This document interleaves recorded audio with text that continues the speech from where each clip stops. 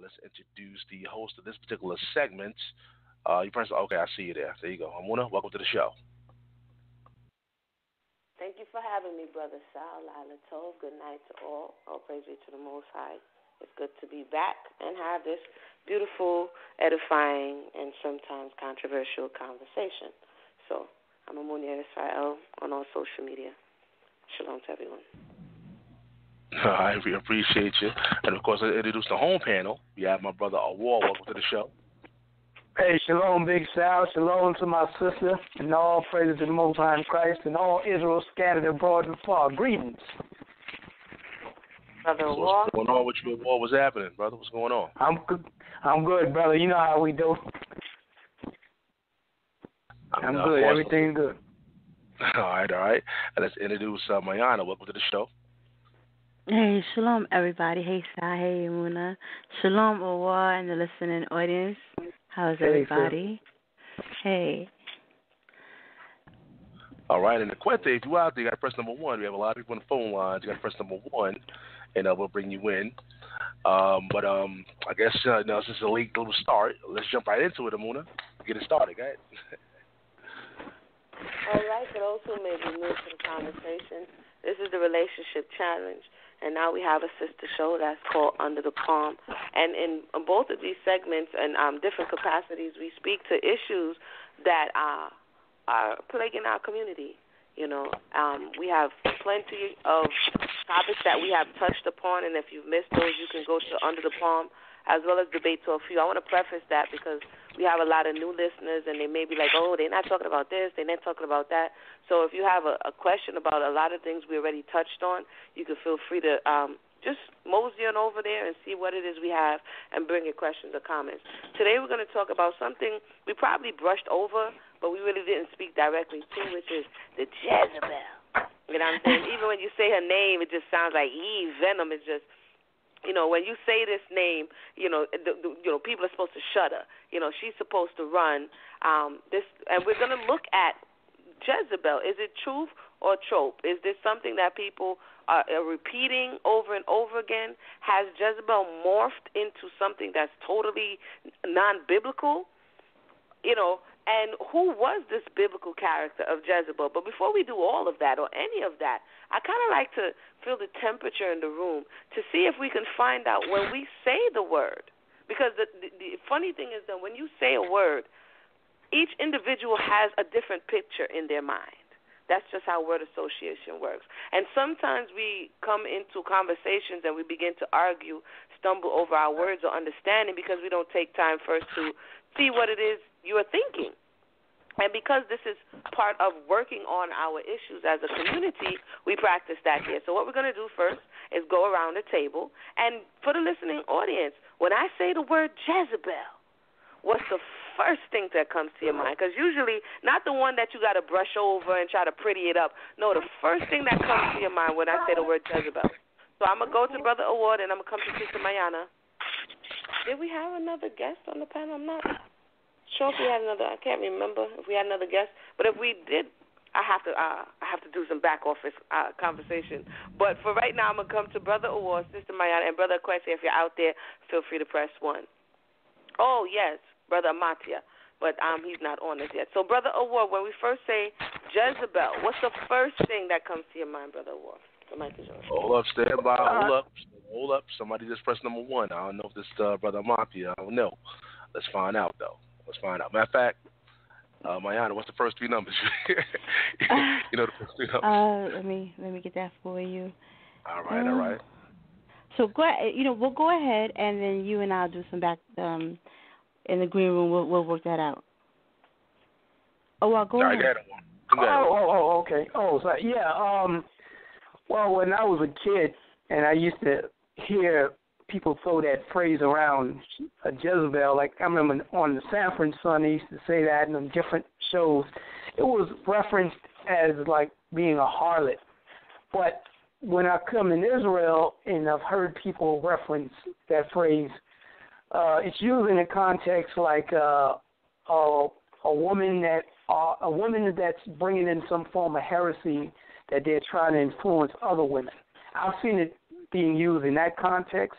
So that's another thing. So I don't really know what, I really want to know really what really people. Then there's a biblical definition, which kind of, I kind of see where people are trying to make a correlation with it, but I just want to really hear out, because I don't use it. So I just want to really hear what, the different context of how people use it, and that's all I'm going to say on that. Thank you for that, Ahwar, and thank you for your transparency and your honesty as it relates to it, because this is a topic that, and I'm coming to Sister Mayanah, this is a topic that some don't use the term. Like, I don't use, the term but then we have others who do. And so, like you said, for some it will be like something in passing, and for others there's a deep wound there. Either the male is saying it to the female or the females are saying it to one another. And so we're going to hopefully discover some of those areas tonight and hopefully bring it to light. So, Sister Mayanah, hear the word Jezebel. What's the first thing that comes to mind? Well, for me, the things that come to mind are two-pronged, because very often the use of the word, the use of the name is two-pronged. And that is that there is the authentic biblical context for Jezebel, and there's the religiosity that has enveloped that authentic person. Then there's also all of this historical baggage that comes with the usage of Jezebel. And so when I hear it, it would depend. It always kind of resonates with me, because I hear people using it, and I wonder if they are aware of the connotations. Very often it's, as Ahwar said, it's usually applied to a woman. I've seen that recently it has morphed into something that could apply to any gender. And as the conversation continues, we'll look at these usages and to what degree it resembles the authentic individual that is discussed in Kings and later referenced in Revelation. All right. So that was the voice of Sister Mayanah. What comes to mind when you first hear Jezebel? Thank you for that. Is Brother Amatia on the line? Not yet. Amatia's not on the line yet. Okay, he's not on the line as yet. And so that's really the opening as we're having this conversation. And I guess the first place to start, since the first place, if you're coming from a biblical context, that you're going to see this name and you're going to see this character is in the Bible.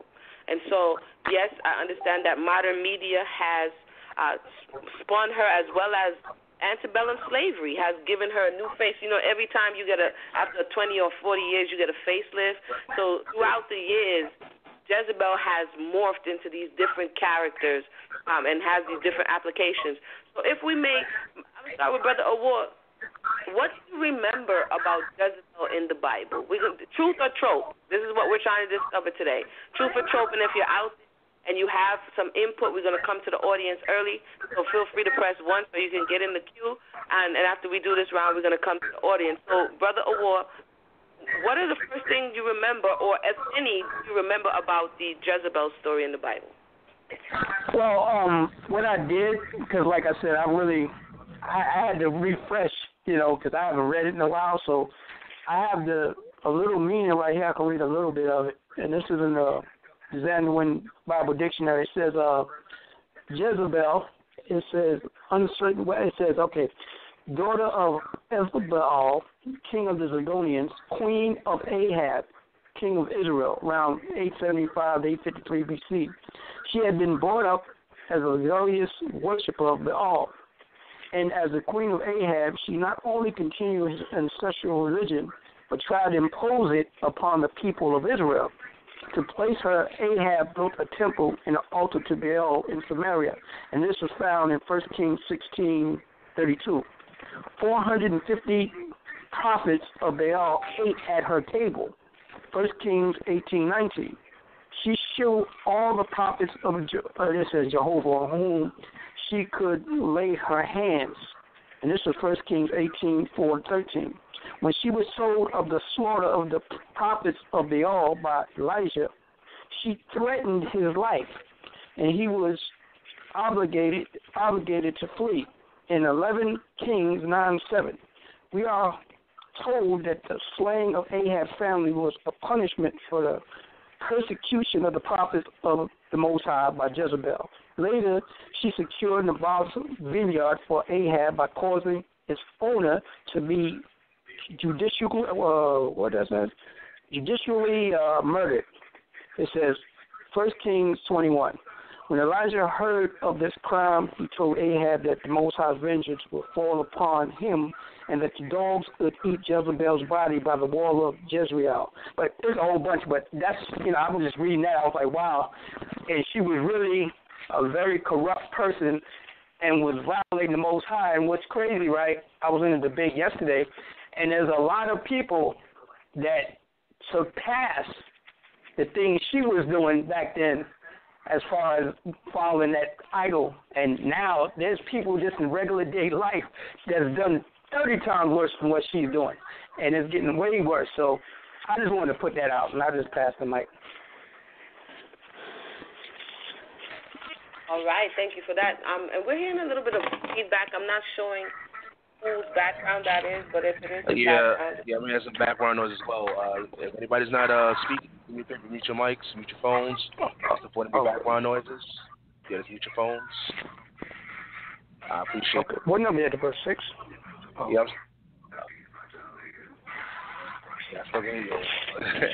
What number you got to press? What is it, 6? I don't know. What number is it? Yeah, I don't know. Oh. On your phone, I'm not sure. But I can mute you. Okay, I can mute you. Just to, I can mute you. I don't know what. All right. There we go. I'll mute you.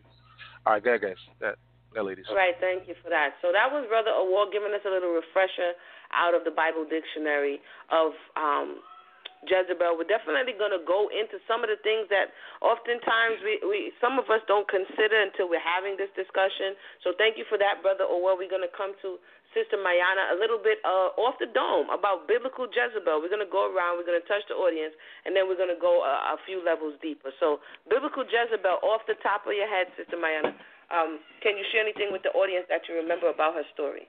Absolutely. Since Jezebel is one of the more visible of the female tropes, and I think that maybe we need to define trope for the listening audience, but it's a type of stereotype. It's I don't have the biblical or the literal definition in front of me, but it's the idea that there's the metaphorical use or an expression of a thing rather than its actual usage. In this case, we're talking about a real person, but she has adopted, or as Emunah said, received a facelift over time and context. And so that's why we're talking about whether or not we're going to deal with the truth of who Jezebel was, or is it mostly trope now? Are we using this word habitually and more metaphorically? Maybe, just because we've heard it and we just use it because it's in popular usage in particular ways. And so I think that a lot of that is, I really appreciate that Ahwar read that, because even just listening to it, I was reminded of all of the ways that the pulpit has gotten it wrong. Jezebel was a foreign princess. She was born in a foreign land. She wasn't corrupted in any way. That is who she was. That's who she's always been. Her father was the king of a foreign space. According to Josephus, he was a priest of Baal. So when Jezebel married Ahab, she didn't become corrupt. Neither did she corrupt Ahab, which is another thing that needs to be said outright. Ahab was several generations deep in the worship of idols. The moment the kingdom split after Solomon, Rehoboam, and Joabim, the northern kingdom immediately fell into idolatry. Their king Jeroboam had insecurities about his leadership of the people, and in fear that they would go to Jerusalem to worship and thereby reestablish the Davidic Empire, he created local deities in the form of calves and told the people, these are your gods. And so you don't have to go anywhere, worship here. And the people agreed. This is the very first king. And that didn't change as other kings came into power. And so when his father, Omri, came into power, there was already an established custom of moving away from the true and living power, our Creator, and embracing all of these foreign ideas and foreign deities.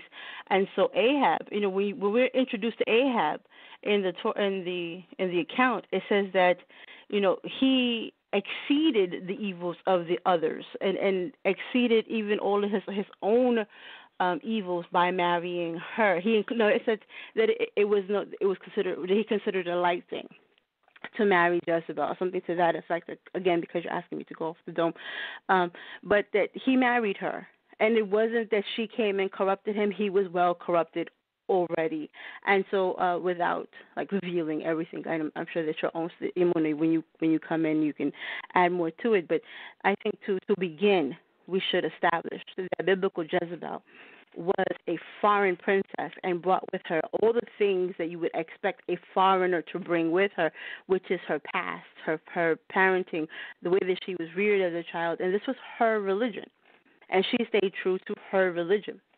And it wasn't something that was contrary to her husband's ideology at the time.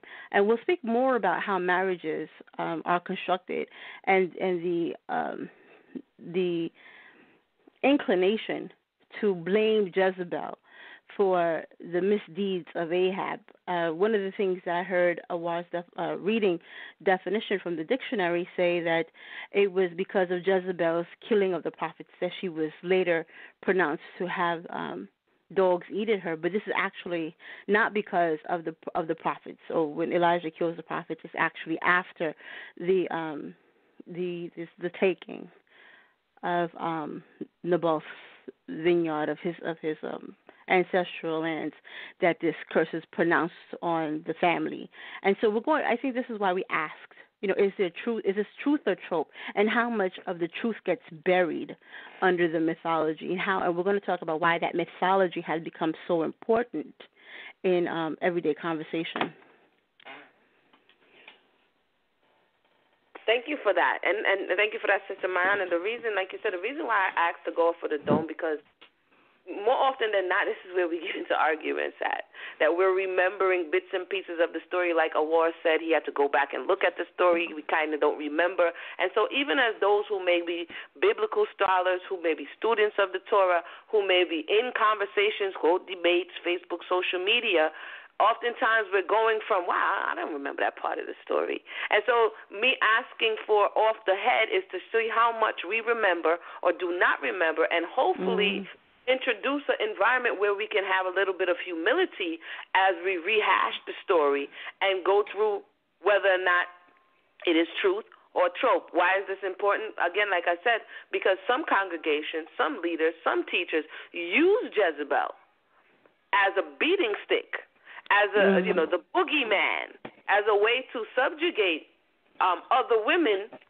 and brothers in the congregation, because you may have a brother in the congregation who's listening to his wife, or they have a good relationship, and say the leader doesn't want that to be the case. The leader wants to be in that relationship, the head of that family, and so he may say to him in passing, your wife is acting like a Jezebel.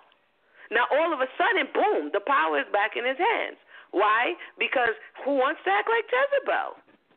Right. Even if it's not applicable, even if it has nothing to do with her, the simple fact that she's labeled as such now begins to erode something within their relationship. So this is not just, why are we talking about this? It has nothing. People's lives have been adversely affected by this stereotype, and we need to get down to the truth of the matter. So thank you for that. I'm going to go to the phone lines right now and see if anyone wants to weigh in. If you weigh in on this early round, please say either one of the two. What is the first thing that comes to your mind?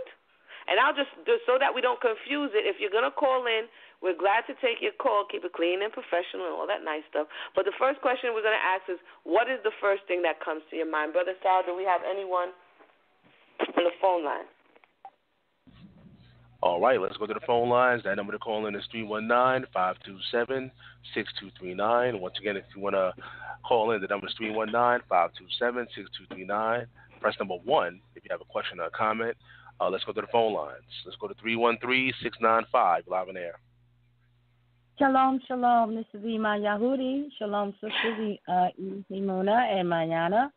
And shalom, yes, I had to be here. Hope I can be a little assistance here. Yes, I really agree. The first thing comes is cunning. When I think about Jezebel, cunning. And both sisters have a point in terms of how it's misread, because he was just as corrupt as she was. She was just coming from her background, her heritage. She was a queen. She was a royalty of the Phoenicians, I believe. They even had a coin from her by her. It's a opal Phoenician seal coin with a symbol on it, and it's the name Jezebel, and it's the 9th and 8th century. But what was interesting, I think it was one of her sons. He felt that he was, I think, Jehu, Jehu. He felt, he was very powerless. He killed Jezebel and safely buried her remains. Even in her death, she remained, now listen to this, ruthless, but a royal woman. And when I think about this story, and I've read it over and over again, is, that traditionally it's been used as a byword to say wicked women or wicked woman. And actually it takes two. So therefore, how can we break that stigma to say that she did what she was brought up to do? She was just against the Most High because that wasn't her.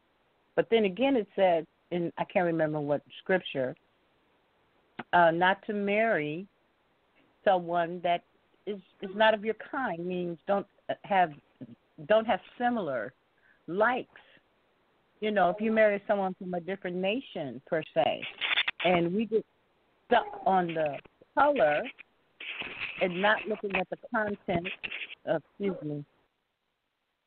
the contents of the person's character. So this is an interesting discussion because it will bring out a better understanding of relationships between male and female. That's all I have to say for right now, Zehu, and I am so glad to be here. Thank you so much. Thank you for that, Dr. Moody. And she brings some very good points.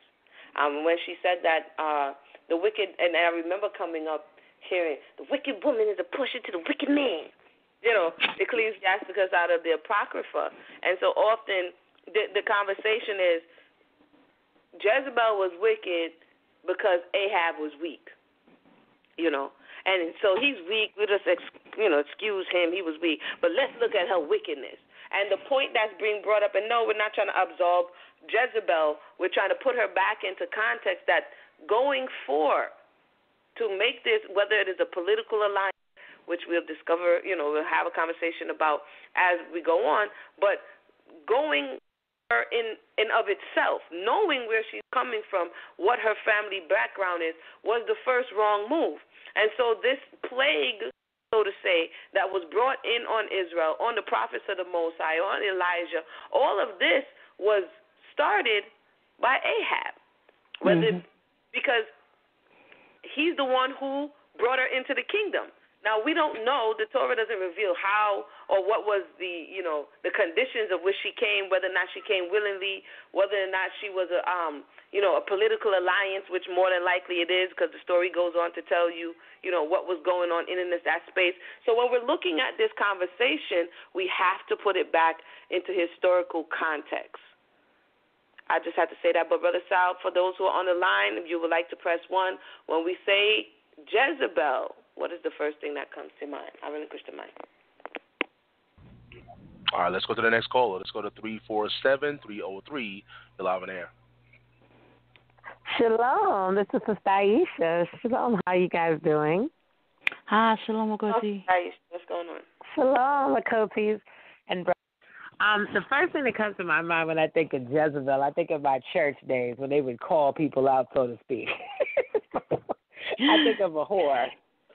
And this would be you whore. And it's interesting that you guys bring up that it wasn't that she was a whore. She was, she was a foreigner and she believed in idol worship, and her values were probably different than the values of than the values that Israel was supposed to have. But they used it to kind of use a stereotype or a personality that, I guess, to scare the woman into behaving properly or whatever the case is, and not really looking at, once again, just like today, a lot of our brothers go and get women that are not of this way, or maybe women that they know from Jump Street are women who behave a certain way, and then afterwards they sit there on YouTube and Facebook and cry about it. But meanwhile, they knew that the women had all these negative characteristics from the beginning. And a lot of times, Israel doesn't hold the brothers accountable. They just talk about how wicked, like Emunah said, the sister is, and this brother, he's weak, and she used her feminine wiles to, sway him, but absolving the brother of any responsibility, and a lot of times that is the way the scriptures were taught. Look at Adam and Eve; it was taught the same way, and it describes our brothers as, it's like a contradiction, because in one extent they want to teach us, oh, we are strong, they're strong Israelite men, but then in the next extent, oh, well, he can be swayed because a woman can be seductive and sway him in his journey. So it's kind of a contradictive way of teaching. So Emunah and Mayanah, you guys do have a point with what you're saying. But anyway, that's the first thing that comes to mind, a whore, and that's what I was taught, and that's what, was usually used to describe a Jezebel. Thank you. Thank you for that, and that's what we want to get to. How did Jezebel become synonymous with whore? And again, like you said, the church has played a major part in pushing forward this narrative, and now we're here to discover, is it truth or trope? So, Brother Sal, thank you for that, Sister Aisha. Brother Sal, do we have anyone else on the line at this point pressing 1 to answer the question, what is the first thing that comes to your mind when you hear the term Jezebel? You have to say it. You have to make it sound like Jezebel. Yeah. You got to put the stink on it. Yeah, you got to put some stank on the back end. Jezebel. Brother Sal. Yeah, apparently there's nobody else pressing number 1 at this time, but we do have a lot of people listening to the show. Again, if you have any questions or comments, that number is 319-527-6239. And for those of you that pressed 1 before, later on, if you want to answer another question or you want to make another comment, just press number 1 2 times on your phone, and I'll put you back on the switchboard. But go ahead, Emunah. Okay, so we have heard of this Jezebel. The first thing that comes to our mind sometimes is what we've been taught, what we've been exposed to via the media, via the religious organizations, conversations within the home. And so now we're going to spend a little more time before we go on to how she has morphed. We're going to spend a little more time to have the conversation about, as we already started, who is this Jezebel? And I don't want to beat it into, but please go back and revisit the story so that when we go forward, we can understand where the narrative went off. And I do believe she was once again, or this name, and Sister Mayanah can expound a little bit more when we get to that point, that the name Jezebel reappears in the New Testament, and from there it takes another direction. But I'll go to Sister Mayanah right now. We did hear a little bit about it, so let's get a little bit more about Jezebel, the daughter, the princess, the Phoenician princess, and, what she was doing. Was what she was doing out of order as it relates to the society that she grew up in, or was she doing what she was trained to do? Sister Mayanah. Well, according to the text, that she was, very much in line with what the Phoenicians of the day were doing. It would be actually countercultural for her to have not been a worshiper, an ardent worshiper of Baal, which was the Baals, all of the Baal gods of her space, because she was not only a citizen of Sidon, she was the princess of Tyre.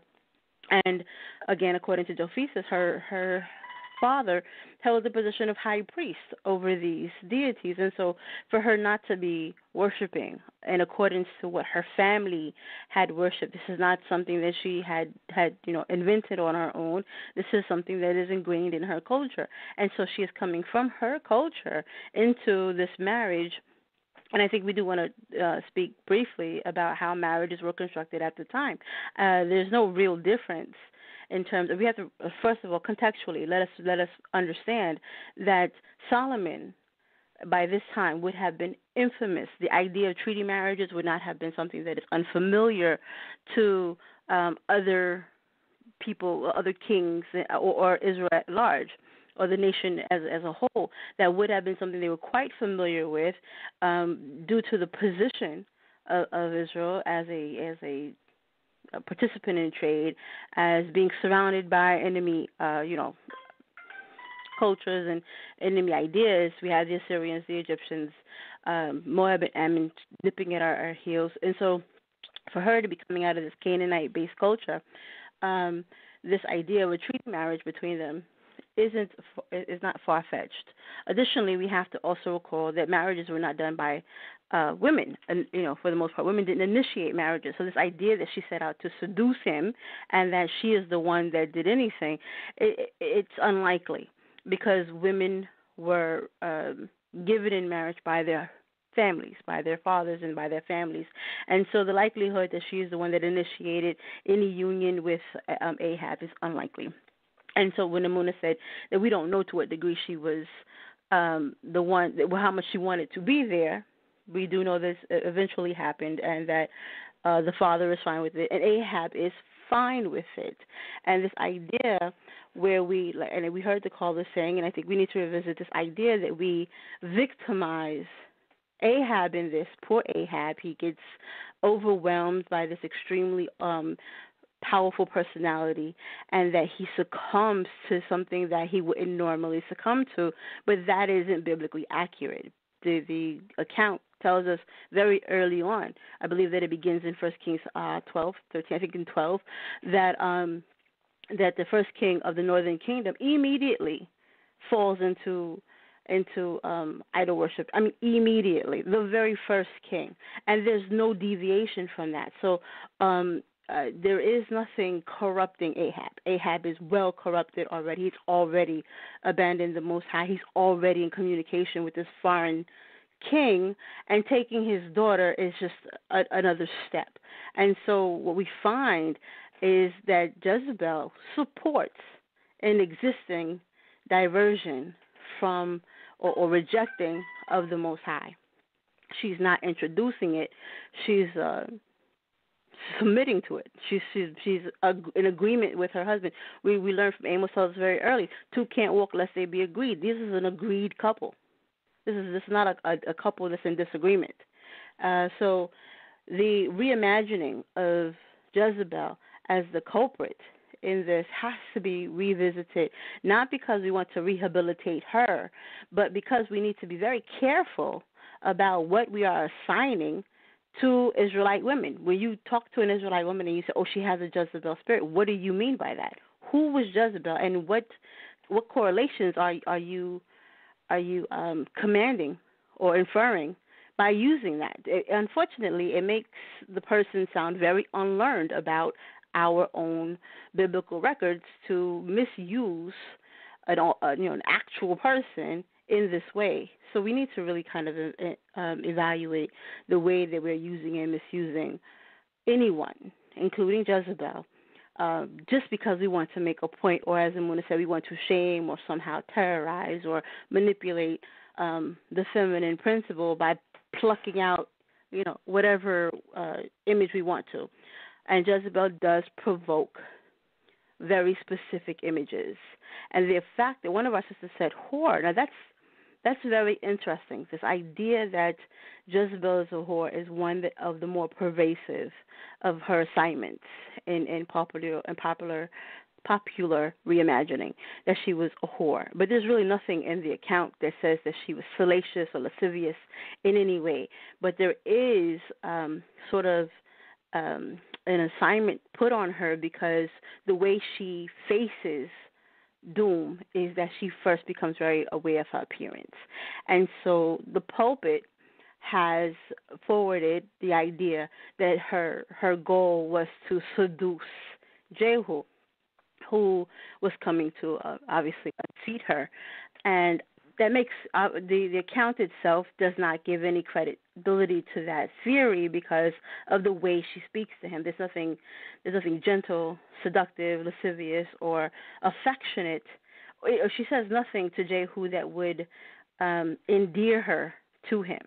Instead, she immediately likens him to another person who's a traitor on record to the Northern Kingdom who usurps the lawful regent at the time. So she is being deliberately vicious to him in her language. She's being deliberately demeaning to him in her language. So the idea that she took time to do her makeup and her hair had anything to do with seducing the man on the outside the palace walls, it doesn't line up. It's intellectually just dishonest.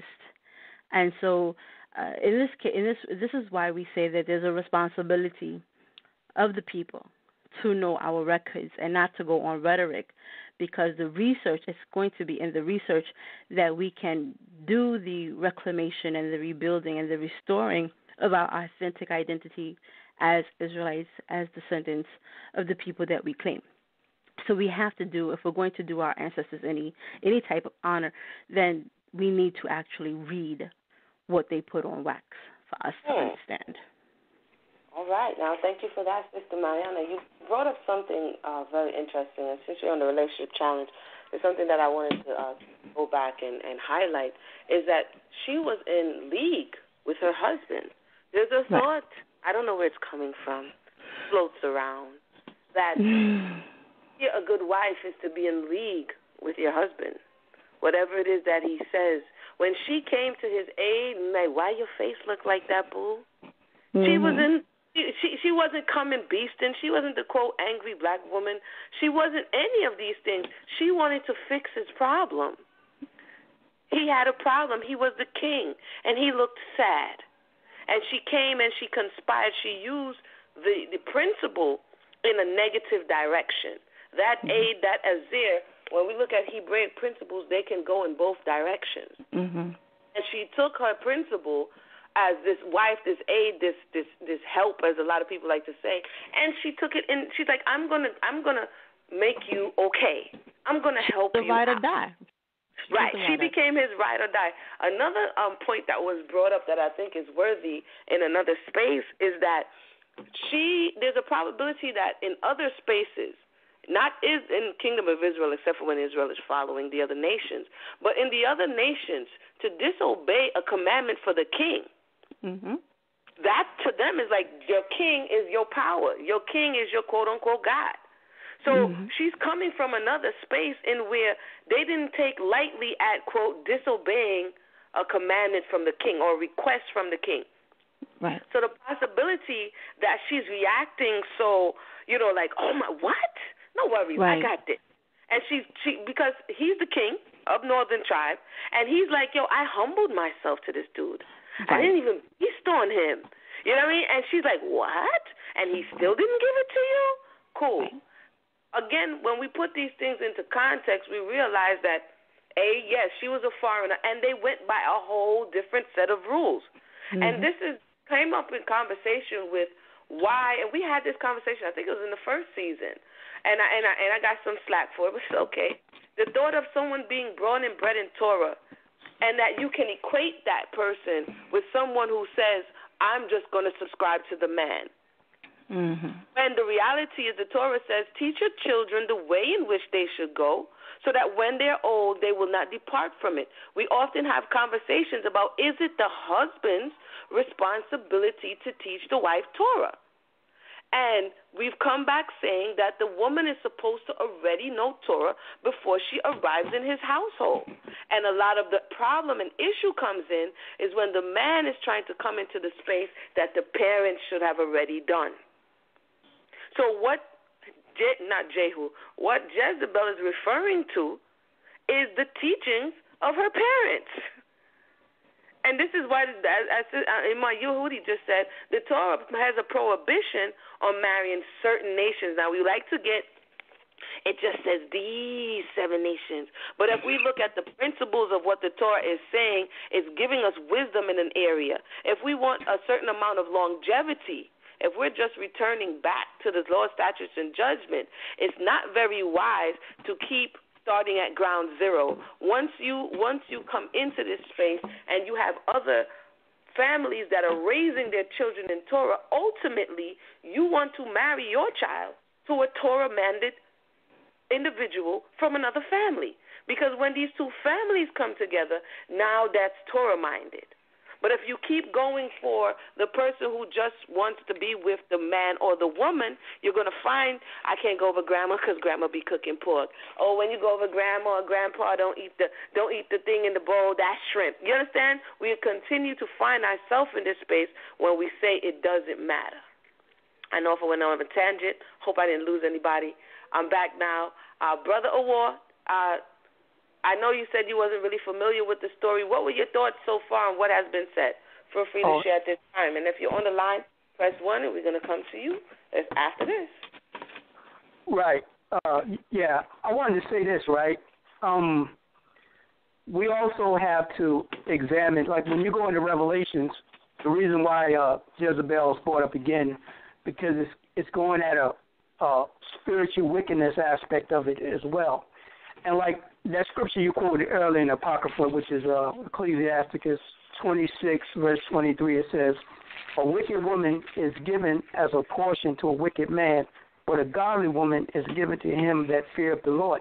Now, it's also a case to that where it's not just talking about relationship-wise, but actually the Most High can use a woman, not that you're intimate with, but actually deal with a bunch of ideologies and fornication spiritually. Like you have, for instance, you have people out here now, like I've had this happen in Israel. You had a woman, it was a woman that said she could read, like read the future or, do things like that. And they had brothers be going to these women and following these women. They had a woman in California that was doing that fornication where she said she had an angel come to her and was telling her things about certain brothers. You understand? So you have that kind of wickedness going on too. So the Most High, knowing our hearts, when he knows there's a certain particular guy that have a desire for those sciences or that spiritual fornication, and here I have somebody come and tempt you with that, and I'm going to prove it right here. This is 2 Chronicles 18:18. This says again, he said, therefore hear the word of the Lord. I saw the Lord sitting upon his throne, and all the hosts of heaven stand on his right hand, on his left. Then it says, and the Lord said, who shall entice Ahab, king of Israel, that he may go up and fall at Ramoth Gilead? And one spake, saying, after this manner, and another saying, after that manner. Then there came out a spirit that stood before the Lord, and said, I will entice him. And the Lord said unto him, wherewith? And he said, I will go out and be a lying spirit in the mouth of his prophets. And this is what Jezebel did too, because she was deceiving people with that god Baal. So the Most High also used these type of people as a weapon to deceive you. So let me read this right quick, and I'm going to pass the mic. This is Proverbs 8, verse 23. For the commandment is a lamp, and the law is light, and reproof of instruction are the ways of life. To keep thee from the evil woman, from the flattery of the tongue of a strange woman. Lust not after her beauty in thine heart, neither let her take thee with her eyelids. Like, for instance, like Beyonce, right? A lot of people like her, but she's a witch. But she's very attractive, and she's seducing everybody through that music about witchcraft and turning them against the Most High. That's a great example of a Jezebel spirit. Then it says, for by means of a whorish woman, a man is brought to the piece of bread, and the adulteress will hunt for the precious life. So adultery can also mean spiritual fornication as well. I just wanted to put that out on the table as well, but I'll pass the mic. All right. Thank you for that, Brother Ahwar. And, yes, you bring up something that is present today, and I have seen this in different spaces, which is women. And, again, we have to look at, hopefully we're going to do that, look at harlot, where it can be spiritual harlotry or it can be physical harlotry. And the Most High lets us know going after, or spiritual fornication, which is going after all of these other deities. And there's a thought that floats around that her harlotry or her being called, I want to get the exact term because she was called something in the latter part of the dialogue before she passes away. And this is what translated as she's a people take it as physical harlotry. But what you brought up, Brother Ahwar, concerning women, I've seen this, which is going after these different, quote, sciences and being more, not only just the women, but being susceptible to certain winds of doctrine. Like I've witnessed this. I've seen where it can take you. And as you said, and rightly so, the seducing of minds to go, just dabble over here a little bit, just touch this a little bit. You understand? And so that I understand is that a Jezebel spirit? Did she hide and do what she did, or was she outright with what she did? And this is what we're discovering, truth or trope, as it relates to Jezebel. Did she seduce the nation into idolatry? Was the nation already into idolatry, and she furthered that idolatry? I know it sounds like, why are they doing all this? She Jezebel. But again, if you can't just throw all the stuff on her back and skate her down the block like Azazel. You have to say, okay, the truth about it, because we try to absorb ourselves of guilt. The nation that Sister Mayanah brought out was already in idolatry before Jezebel comes on the scene. This is why they're attracted to, at a certain point, this conversation. Did she have to hide and deceive them? Or was this something that she now came forcefully? Because if she came forcefully, then was she hiding and deceiving? You understand what I'm saying? So if you say a Jezebel is a cunning individual, and then you have somebody that's brash, is she a Jezebel too? Like, which one is a Jezebel? The cunning one who's secret and knowing Delilah, or the individual who's coming straight for the head and saying, this is what it is? I know it sounds like we're splitting hairs, but it's important as it relates to the women who are out there and who are going to be labeled or who have already been labeled, to really have this conversation like, which one is it? And the question is, can it be both? Sister Mayanah, can it be both? Can Jezebel be both cunning and brash? You know what I'm saying? Can she the historical one, the biblical one, does she occupy both spaces?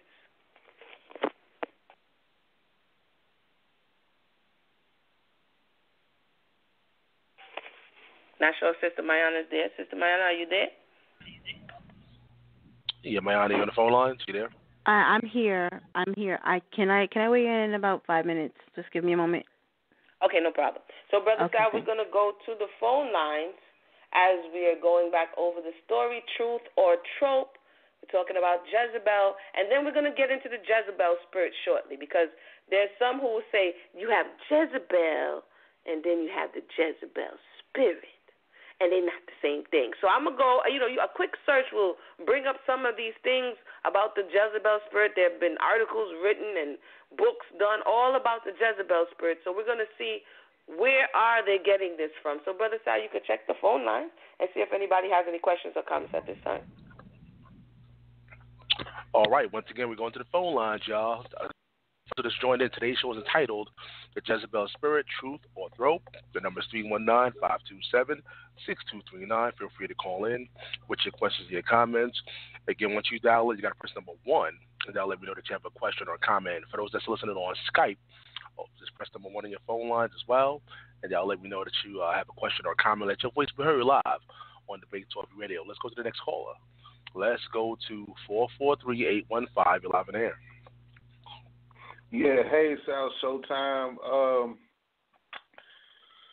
I just wanted to say that this is a good discussion. First, I wanted to say that the Jezebel, who she was more like a first lady. I think the church has defined it as the street girl when she's really like the person in political power. And since Israel is a religious nation, she's more like a first lady of a church or a first lady of a nation, or a queen. That's really what she is. That's the truth of the matter people are not talking about. So, because the one in political power has the most influence, not the girl on the street. So, I would say this. What did Jezebel do? It was an unlawful union, number one. So, therefore, it's like 2 guys get married, 2 women get married. That's adultery, fornication. Any kind of way you want to color it, it's still sin, and it's more like fornication or idolatry. All of it's the same. Idolatry, fornication, adultery, all of it is really the same type of sin, because, the Bible says the law is spiritual, the Most High Spirit. So therefore, he sees things in the eyes of the spirit. Of course, then you would say it happens in the flesh as well because it's unlawful union. And because of this unlawful union, it led Israel astray. And we see what she did. She tried to do to Elijah. She threatened to kill Elijah, one of the greatest prophets of the Bible. So I definitely would say that she was definitely a wicked lady. I definitely would say that. But a lot of times Israel don't recognize the enemy. They like to point at the woman on the corner instead of pointing at the people in power, you know. But that's what we do all the time. But I just wanted to say that I think that is truth. Who she was true. She really was a whore in a spiritual sense and in a carnal sense because it was unlawful union. However, was she a whore in the sense she cheated on her husband? No, I don't believe that. No, she didn't cheat on her husband. So I just wanted to say that. She wasn't a whore in that sense. You know, a lot of people just misinterpret stuff. But, yeah, I just wanted to say, yeah, I think Jezebel had a bad influence on Israel. And I think, but King Ahab was a wicked man in the first place, so they belong together because King Ahab was wicked. So if you wicked, you gonna get a wicked spouse, right? So they belong together. So that's all I'm saying about that. Thank you for that. That was the voice of Brother Mercy. There you have it. Brother Mercy is weighing in. He doesn't think she was a whore in the sense of a physical whore. She may have been into idolatry, and tried to bring or advance, really, idolatry in the nation, because as we know, the Torah lets us know it was already there, but she tried to wipe out the servants of the Most High, and she succeeded to a certain degree, and some were hidden and preserved, and so she was very aggressive in her forwarding. So, Brother Casale, do we have any other callers with their hand in the air? Yes, we do. We got some more callers on the phone line. Let's go to 215-827. You're live in the air.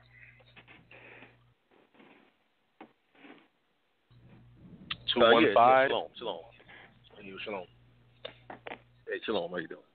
Don't I share? How you doing? I got on a little late, but I did chime in on the portion where the one sister was asking the question: is the Jezebel both? I forget the way she worded it, but yeah, it is both. Like I was mentioning about the people, did they want to be seduced or were they forced into it? It was all those things because it's the Jezebel doesn't really have too many boundaries. Okay, so it's capable of anything. So basically, there are no random boxes the Jezebel thing in. The person has political power, not the woman on the street. But no, as we can see, the woman on the street does have access to political power based on all of the scandals with some of the most powerful people in political positions. So these women do even have access to those people as well. It all depends on how savvy, how smart they are. But it's a matter of nothing is beyond the Jezebel. I mean, you even got Kerry Washington kind of playing that, like what's that, The West Wing or whatever that movie is. I mean, whatever that TV show is. It's also that as well. So like I said, it's no limit to the Jezebel. She's all things and everything. Wow. Whatever you can touch. Thank you so much for that. So the Jezebel she's Alicia Keys' Superwoman. I'm every woman. She has the S in her chest. Wow. Yo, she Black Girl Magic. This is why we're bringing this up, because and thank you so much for your comment. Are we broad brushing the Jezebel? Is this a catch-all? Yes. So every woman who's behaving, I don't like you, a Jezebel. This is why we're discovering or having a conversation. Is it truth or trope? Because the real life Jezebel, the biblical Jezebel, she didn't have to do all those things. She came with political power.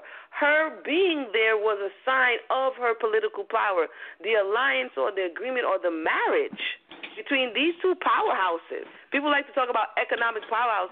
This is the real economic powerhouse. You have a princess of a seafaring nation who's big in economy and commerce, and then you have a king of the northern kingdom. And again, that's like somebody brought up, Brother Mercy brought up Beyonce. This is like Beyonce and Jay-Z marrying. Both of them are into their own little thing. So Beyonce really, technically doesn't have to beguile him. She can get whatever she wants in other ways. So it is with Jezebel. Did she really have to come off her throne, or was she using her power behind the throne to be able to get her way? Do you understand what I'm saying? This is the question, because if we say the conniving woman is the Jezebel, she went to the husband, she was like, stand by. Yeah. That's what she told him. She was like, stand by. And then she went and did some nefarious type things. In her mind, she had the power to do so. You see, as opposed to the girl who's trying to come up. She's going to use, coupons. Everybody knows I'm being nice tonight. But she's going to be using, front coupons to try to work and wiggle her way up the ladder. That's not necessarily Jezebel. Sister Mayanah, what are your thoughts? Am I reaching on this one? Am I reaching? And if you're talking about what's literally written in the text, then no. What you're doing is being true to the text. A lot of what we're hearing is kind of fleshing out this otherwise very vague notion of a Jezebel spirit that isn't mentioned until the New Testament. There's no mention of a Jezebel spirit. All of the things that are in terms of idolatry, harlotry, and all of these other things are attributed to Yisrael and Torah without Jezebel's appearance at all. So there was no need for this foreign princess to come and introduce something that we're now having to use her name to label this idea. This is something that Israel had already been charged with long before Ahab decided to go get wifed up, before he decided to boo up with the foreigner. We were already accused of all these things, and as we've been saying, Ahab the northern kingdom had already been well introduced to idolatry. She didn't do it. She's not the one to do it. And I think we need to emphasize that we're not saying that Jezebel was a wonderful person. We're saying that if we're going to have, in order for, again, it goes back to diagnosis. If we're going to talk about how to cure what ails us as a nation, then we have to have the correct diagnosis. We cannot keep talking Jezebel. Jezebel didn't do it. Jezebel had the support of her husband. Let's not forget that when Elijah went and completely decimated her prophets, her husband went and snitched to her. She didn't know. The reason there was a hit put out on Elijah is because Ahab went back and said, he killed all your prophets. This is not something Jezebel did. Let's not forget that when Jezebel didn't have a problem with Nabal. She didn't know him from anywhere. It was because her husband came home not wanting to bathe, not wanting to eat. He's laying on his backside. She said, what's wrong? If your husband came home, wouldn't eat, wouldn't do anything, he's moping around the house, she said, what happened? And then he, like Emunah correctly reenacted, he moped at her. He whined and complained to her. And she said, babe, I got you. And let's not forget, there's the parallels between what happened with Jezebel and Ahab are almost letter for letter what happened between Esther and Xerxes. She was on our side, and it's different because she was on our side. She went into this marriage and refused to give up her power.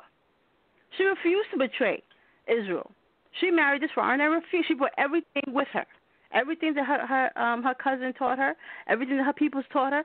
She brought that into her marriage, but because she was on our side, it looks great. It looks great. This woman did the same thing. She married a foreign king, but the problem is the masculine principle who should have been repping for Israel wasn't repping for Israel. In the account of Esther, the feminine principle repped hard body for Israel. We don't see that in Ahab. And the problem that I'm hearing is that we're having difficulty putting the culpability at the foot of the man, and instead finding all of these reasons to blame it on her. Let's not forget that when she goes to tell her husband, stand by, I got you, she sends out things under the power not of her own name, but of his name. And what's interesting about that is, okay, fine, she I guess you want to say she deceived the people. That's a fair argument. We can argue that she deceived the people because she goes under her husband's name. But what's interesting about that is that when she receives the response, she receives it. Now, consider this. If I send out a message in Sal's name, in Emunah's name, in Ahwar's name, the expectation is the people think it came from that person. So would I be the one that you respond to, or would the response come back to Emunah, Ahwar, or Sal? So it's interesting that she had that she already had the ability to have these people respond directly to her. No one was at this point. Israel was not looking at her as the foreigner, and they were supposed to. Instead, Israel had embraced her. Because why? Because Ahab had also embraced her. She didn't stand out. She wasn't an oddity. She was the same. We had it says in First. I'm pretty sure it's the 12th chapter. I'm going to look this because don't make Mayanah get the wrong information. But when Jeroboam introduces these calves, Israel was well pleased. They immediately took to these foreign idols. No one had to convince them. Jezebel is not on the scene yet. This is the first king. What is Ahab is what, the 6th or 7th king? So if Israel had already abandoned the Most High, had already abandoned our tradition, already abandoned our customs, we had made it a ripe situation for Jezebel. Jezebel didn't come and do anything. And instead of trying to blame it on outsiders, we really are going to have to take some accountability and say, you know what, we called that on ourselves. We caught that on ourselves. Ahab brought her to us. And Ahab was fine. Elijah could have he snitched on Elijah. Elijah had to run for his life because she put a hit on him. Because Ahab is the one that told. That's crazy to me that we're having this conversation about what was Jezebel doing. Jezebel, like Emunah said, was doing what Jezebel was raised to do. We are the ones that were doing the wrong things. We're the ones that were doing the crazy things. We're the ones that went against our power. That was us. None of us stood up and behaved like Hadassah did in the face of Xerxes. She's in a foreign land with a foreign king, with a foreign husband, and still didn't give up her power. Let's have that conversation. Why we don't have conversations about how Hadassah or about her onesies with only Mordecai whispering little things to her here and there, to the point where she was like, you know what, I got this. You go tell them that. At one point, Hadassah flips the whole thing. She flips the whole thing, says, you know, I got it. Like, you don't have to come whisper anything else to me. I know what's going on. And then Mordecai starts to listen to Hadassah. So we have to stop trying for me, not because this is my position, is that we don't need to rehabilitate Jezebel. We need to rehabilitate Israel. Whoop. Hey, Sal, you don't have like one of them crackly things, or some ring, something that was fire. Nah, you gotta provide that. You gotta provide those special effects. I don't have those. I mean, what Sister Mayanah just said was fire right there. At the end is that there will be those out there right now listening, thinking that going into these spaces is to make Jezebel not that bad. But in reality, it's taking away the crutch, stripping away the shield, stripping away the people and the things and the thoughts that we hide behind so that we don't do what is right. And the reality is, as she said, Jezebel's representation in the nation, her ability to get a stronghold in the nation, came straight from leadership. We see it time and time again throughout, and that meant another day to see why is it that oftentimes when in biblical narratives, when the kings got into spaces, they married foreigners. And why the Most High, when he talks about the priest, the Most High specifically tells the priest who is supposed to be the example of holiness in the nation, what to do and what not to do. The king does the exact opposite. He was like, and he goes out and makes these alliances for one reason or the next. And Jezebel is no exception with this type of political alliance. So I do believe we have some hands in the air, Brother Sal. Look out for, I believe also Sister Aisha, she texted me. Her hand is also in the air. So we're going to go to the switchboard at this point. Please weigh in. What are your thoughts? Are you upset that, sometimes we're saying something and someone may hear it in a totally different manner. And that's okay as long as we're willing to respectfully have the conversation to see what you're hearing versus what the individual says, because it's all about edification. So, Brother Sal, the mic is yours to the phone line.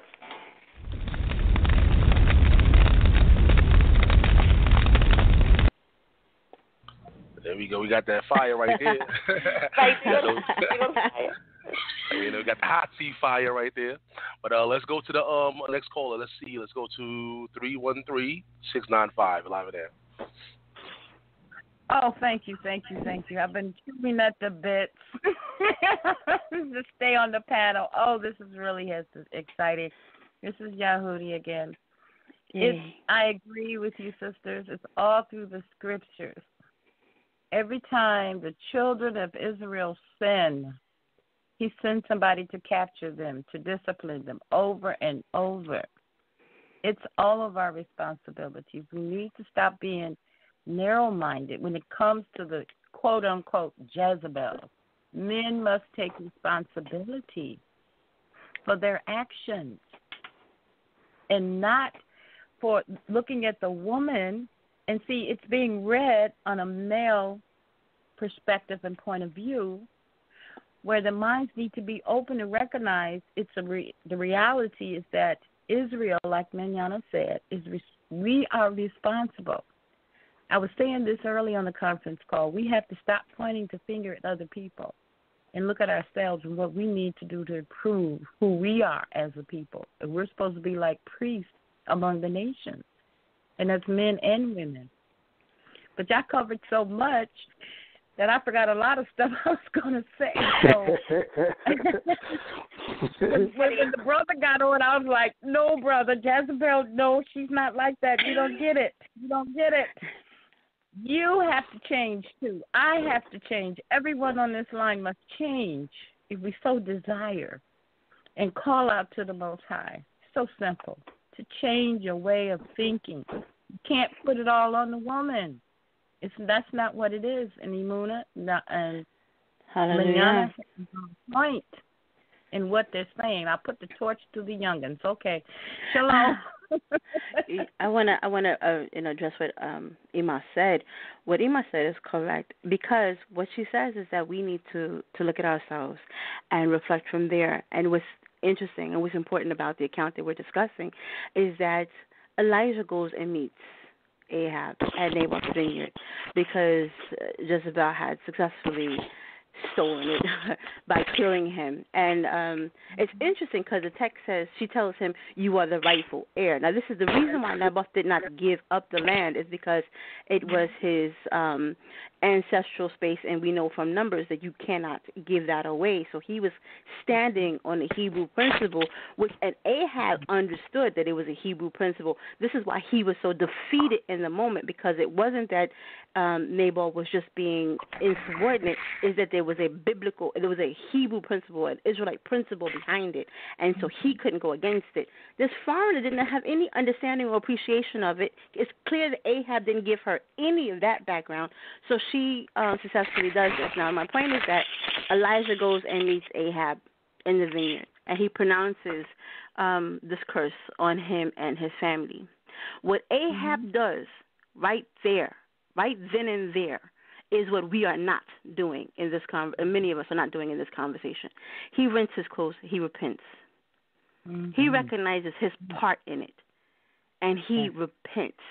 And what the Most High says to him, he said, you know what? He goes back to Elijah. He said, you know what I said I was going to do Ahab, I'm not going to do to Ahab. It's not going to happen in his lifetime. Instead, it will visit on his son. Why? Because Ahab didn't say, it was the woman you gave me. Ahab did not say Jezebel came through black girl magic. He didn't say that. He was like, you know what? I messed up. I messed up. He humbled himself, and the Most High said, I see you. And it didn't visit Ahab, and it didn't even happen in his lifetime because of his repentance. But now, the children of Israel, the descendants of this very account, are still trying to blame Jezebel. And that if we are going to pay attention to our ancestors, let's pay attention to what Ahab did after. Mm-hmm. He said, yo, it's my bad.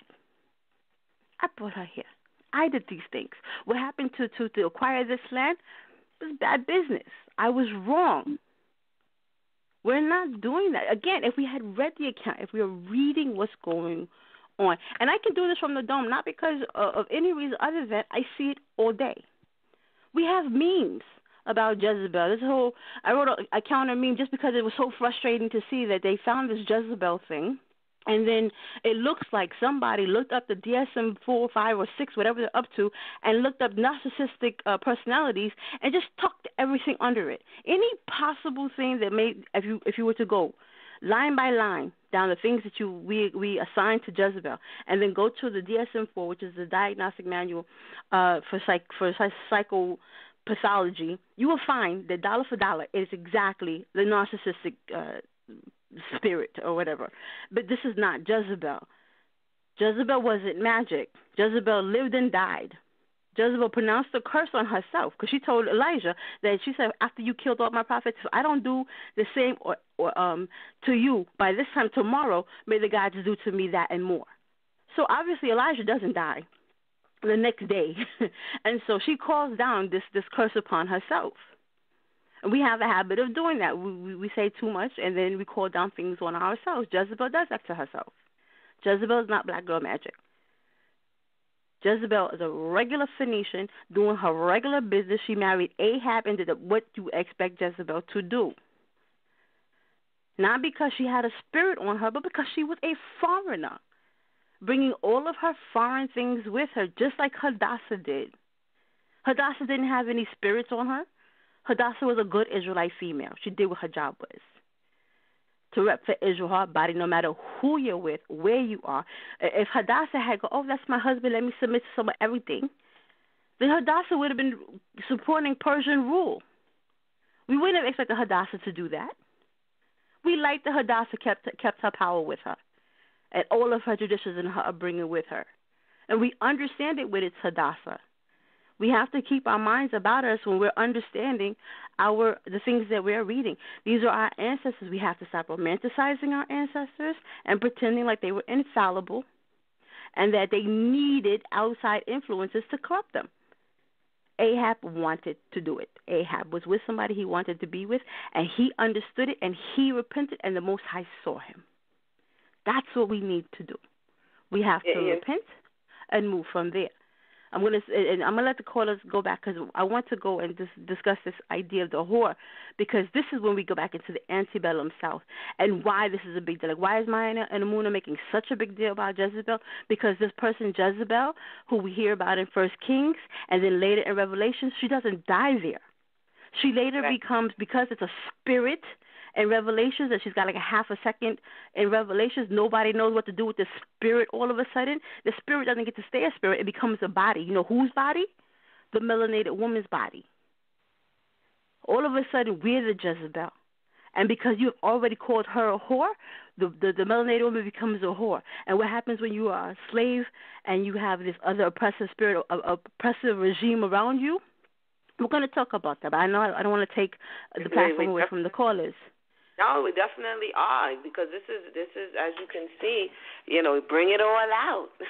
Bring it all out. One thing feeds into the next, and again, a lot of people reject other melanated peoples and other communities reject the Bible because on the basis that the Bible being misused was present. To deny that it wasn't present to do what was done through the transatlantic slave trade is either to be, unaware of what happened or willfully ignorant of what happened.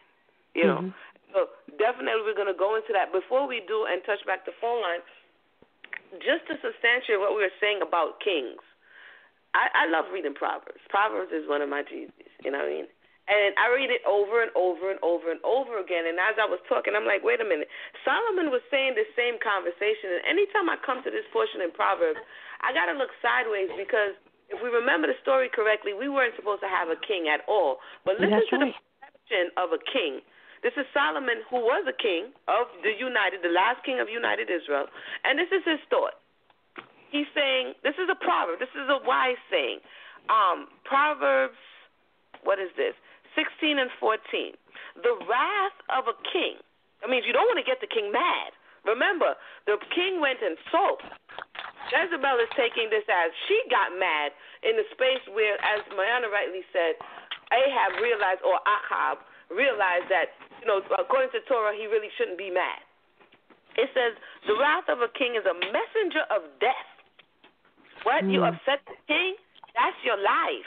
But a wise man will pacify it. Meaning whatever this individual asks you, because they wear the crown, if you want to live, you do what I say. Okay, so it's not a totally foreign thought that Israel began to adopt that. And the king is not supposed to make up rules. The king is not supposed to make up laws. He's supposed to judge by the Torah. But when the king got into the space, more often than not, he began to make up laws. I wanted to read one more because, 2 or 3 witnesses. Proverbs 19 and 12. The king's wrath is as the roaring of a lion. You know the lion that Saul likes to play? The king's wrath is the roaring of a lion, but his favor is as dew upon the grass. So in this thought of having this monarchy and having this system where you are lowly and you're the servant to the king, to deny the king, according to Solomon, is not an easy matter. And so when we go forward now, somebody's line may need to be muted. Your 7 kings down, thank you, into this division, and rightfully so, nothing but idolatry from the top. So they ain't going by Torah. Ahab doesn't do it, or Ahab in this case doesn't do it, but this queen who comes from another space, who may have shared these thoughts about kingship, she decides to do it. And I'm not sure if she told him what she was going to do, but, I'm not sure what his objection was to whatever it is that she was doing. And again, we can surmise about that and get lost in the woods on that one. But to stay on topic, we're going to go to the phone lines. Let us know what your thoughts are so far. Again, if you want to chime in, you can do so respectively. If you don't agree of why all of this is wrong and the Jezebel spirit, and you want to lead us into the Jezebel spirit conversation, is open. So go ahead. Brother Sal, can you check the phone lines for us? All right, once again, family, the number is 319-527-6239 to call in. We have like 20 minutes on the air. Just letting y'all know we have 20 minutes on the air, so, let's go to the phone lines. Let's go to 347-303. You're live on the air. Shalom, this is Sister Aisha again. I wanted to expound on that. Shalom, sisters. Something that Mayanah, can you guys hear me? Because I have on headphones. I just want to make sure I can be heard. We can hear you.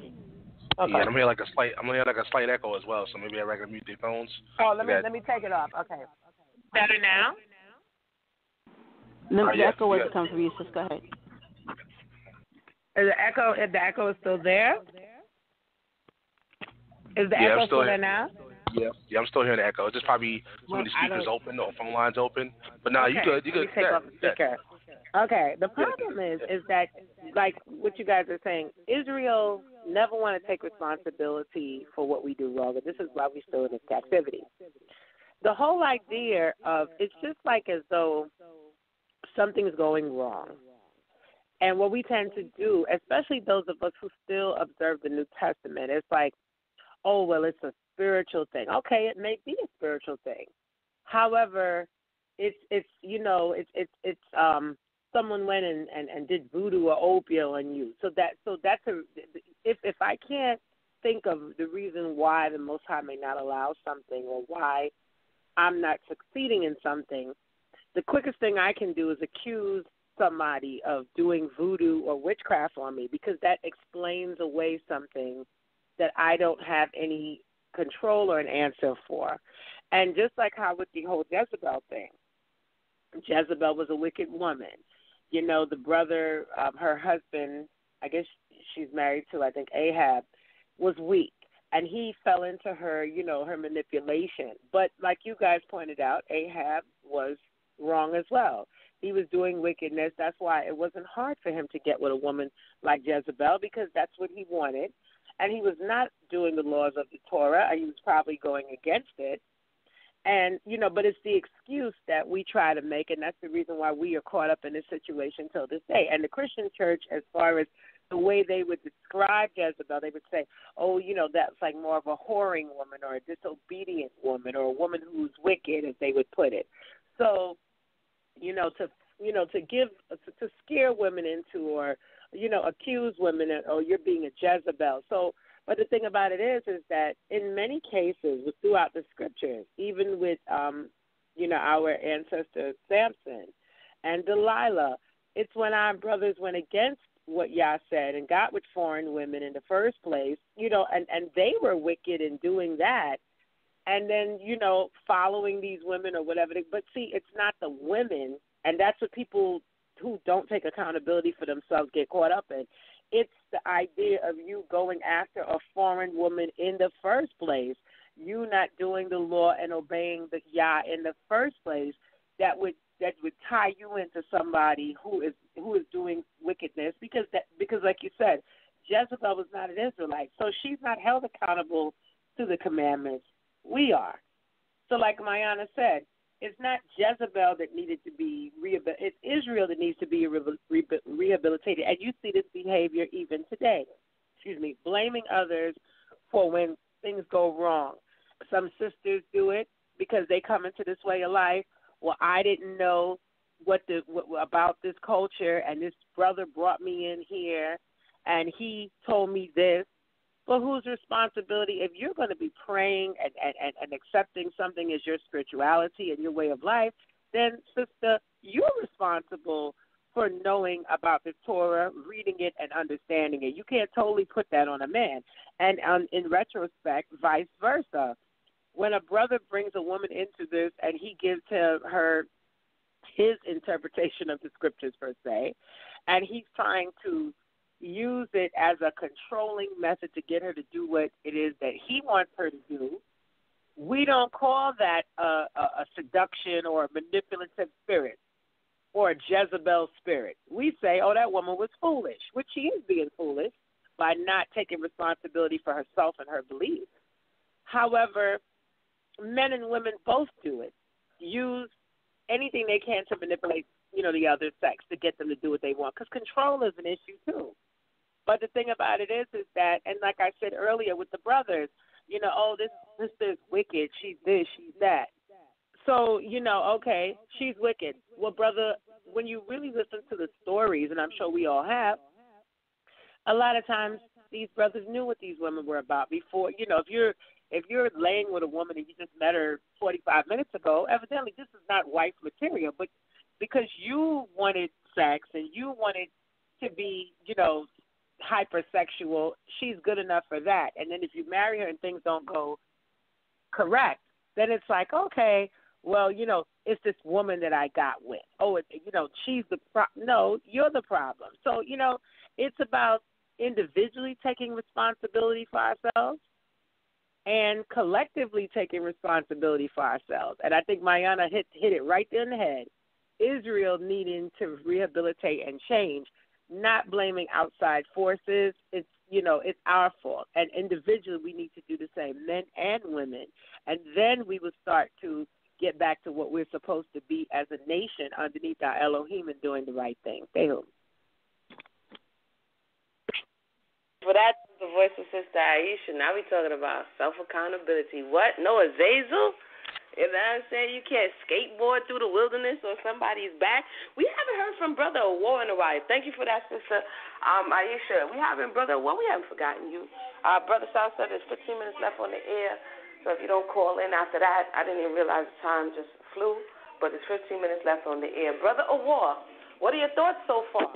Have you learned anything new about the Jezebel spirit? Is it truth? Can we use her as a blanket, a catch-all, and everybody's a Jezebel? Or is that intellectually dishonest, historically dishonest, to use the label because it's comfortable to apply it to people that it's not applicable to? Brother Ahwar, what are your thoughts? Well, I was thinking about, when people are saying, did I hear echo? Yes, an echo. Yeah, I was just saying, I hear a lot of people saying, this echo. You can go ahead and get somebody else because I got to fix this echo. It's driving me crazy. Brother Sal, are you there? Can you hear the echo, Brother Sal? Yeah, I'm here to echo as well. But we do have a Mafia on the line. Brother Matia. Okay, let's see if we hear echo on Brother Matia. Welcome to the conversation. We are speaking about the Jezebel. We didn't even get all the way into the spirit yet. We're still on, and I knew this was going to happen. We're on the biblical Jezebel. Welcome to the conversation. Jezebel spirit, is it truth or trope? Brother Matia, the mic is yours. Thank you so very much. I just want to make sure that I understand the question. Is the Jezebel spirit what now?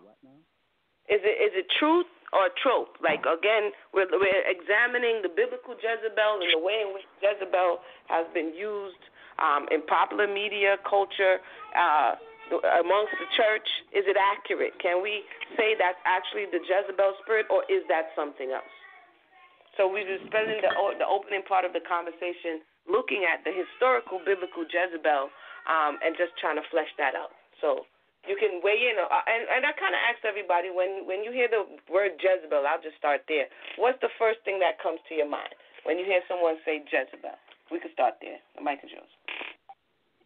Well, when somebody normally says Jezebel, in my experience, they're talking about a woman who's loose, somebody who's fast or, sexually promiscuous. That's my experience when somebody says that they are, talking about a woman who's a Jezebel.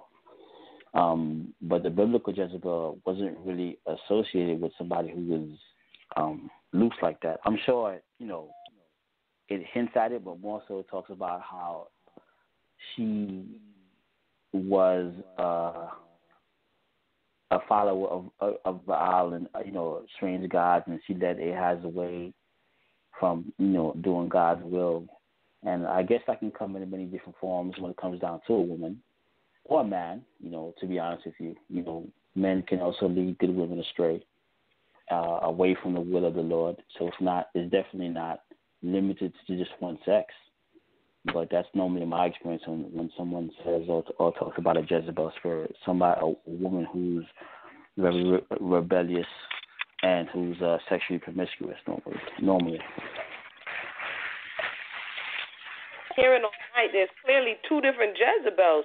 If you can remember at all, do you know where you possibly got the thought process of the sexually promiscuous Jezebel? Like, where did it come from? The church? Did it come from, teachings? Where, if you can, pinpoint where, in your experience, did this thought process come from?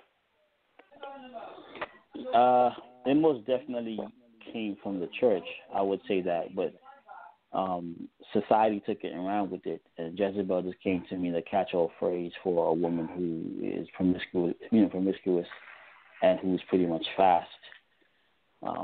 That's what Jezebel pretty much meant. A woman that was who definitely wasn't going to be faithful. That's what it meant normally. But it did come from the church. But society took it and ran with it and added layers to it. Okay. But it's definitely not limited to women. When you look at what Jezebel did, Jezebel had priests who followed her. So it's definitely not limited to just women leading in astray. So you say men could be Jezebels too? Absolutely. Interesting. So much for that, Brother Matia. Sister Mayanah, what are your thoughts on that? The process that men can have a Jezebel spirit on them. Have you heard that before? Is that something that you would subscribe to? What are your thoughts? I absolutely reject it. And, it's something that I have seen. Again, I tell you, they began to mushroom this Jezebel spirit. I'm sorry? Did you say you rejected it? Absolutely. I reject the idea that because it's not the Jezebel. I reject the notion of a Jezebel spirit to begin with in terms of this historical this historical person. We have a historical personage here.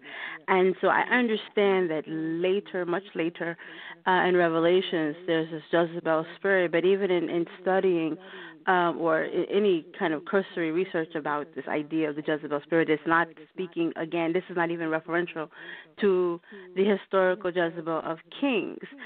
In First or Second Kings, this is according to Christian theology, a new Jezebel who's happening or emerging in that particular time and space, and not the 9th century BCE Jezebel. And to the point of, I know that I've said it and I haven't shown it, so I want to give you very briefly, very quickly, because I know we're leaving we're coming on the 10 o'clock hour. But as I said, it is actually in 1 Kings, the 12th chapter, beginning at the 26th verse, where we see Jeroboam, the very first king of the northern kingdom, introducing the worship of foreign deities. This is not something that Jezebel comes and corrupts Ahab. She doesn't seduce him. She doesn't make him do it. Ahab is already very much entrenched in this departure from the true and living power. Reading from 12 and 26. And Jeroboam said in his heart, now shall the kingdom return to the house of David. If this people go up to do sacrifice in the house of the Elohim at Jerusalem, then shall the heart of this people turn unto their power, even unto Rehoboam, king of Judah. And they shall kill me, and go again to Rehoboam, king of Judah. Whereupon the king took counsel, and made 2 calves of gold, and said unto them, it is too much for you to go up to Jerusalem. Behold thy gods, O Israel, which brought thee up out of the land of Egypt. And he set the one in Bethel, and the other he put in Dan. And this thing became a sin for the people. Went to worship before one, even unto Dan. So the people had left under the counsel of the very first king of the northern kingdom, who was operating under his own insecurity. This is the very first time that the Neophyte kingdom of the northern kingdom, in its efforts to establish themselves, he's the very first king. It's a new thing to be a northern kingdom, separate from the Davidic Empire, and he was afraid that if the people left to go to do their rituals and sacrifices in Jerusalem as they were accustomed to, he would lose power over them. And out of that fear and out of that insecurity, he built 2 idols and introduced it to the people, and the people would have it so. They adopted it. Jezebel's not on the scene. Ahab's not born yet. This is not because Jezebel came and did anything. Israel did it.